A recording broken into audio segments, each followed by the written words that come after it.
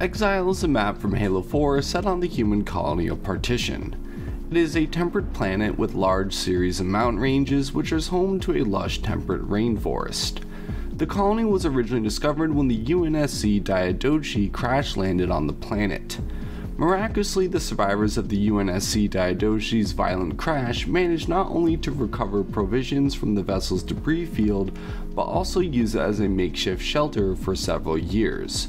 When rescue and recovery teams finally arrived, they were surprised to discover a healthy, burgeoning community thriving within the ship's remains. Using the debris and supplies from the ship's remains, the crew settled a camp by building a vast network of tunnels and trenches throughout the rocky and grassy terrain. When the survivors were rescued, a virtual recreation of the crash site was integrated into war games to train Spartans, and this is the map Exile in Halo 4. The planet Partition was originally a Forerunner data facility, but it was abandoned and left to overgrow. Interestingly enough, the wargame set on Exile served not only to train Spartans, but helped the colonization effort of the planet, as the wargame simulation set on the surface of the planet was prior to its colonization, which ultimately helped the UEG colonize the planet for humanity.